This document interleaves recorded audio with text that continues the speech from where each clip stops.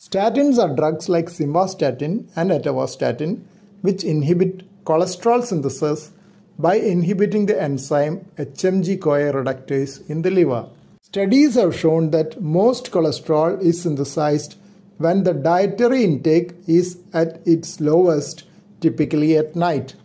Thus, it was proposed that drugs which inhibit cholesterol synthesis will have better effect when taken at night. This is more so with earlier drugs like lovastatin and simvastatin, which were shorter acting than atorvastatin.